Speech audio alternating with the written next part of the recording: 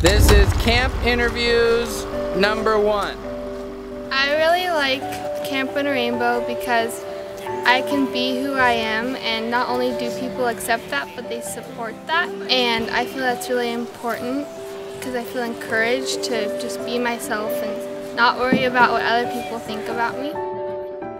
It's like we're all in our own little bubble, and then Camp Winnarainbow is kind of when we all like come together into one gigantic mush pot, and it's like no one judges each other.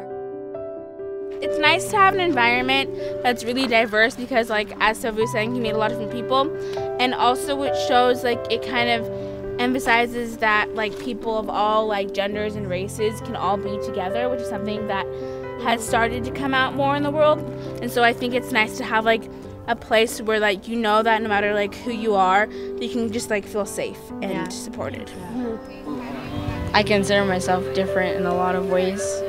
And Camp Winnarainbow is really special in the way that I feel like wherever I want to be those 2 weeks, I can be, and everyone is super chill and nice about it.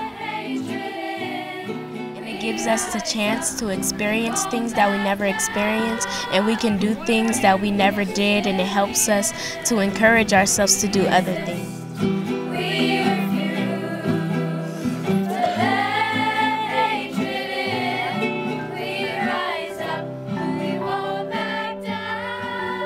I don't feel like I'm accepted anywhere else like I am here.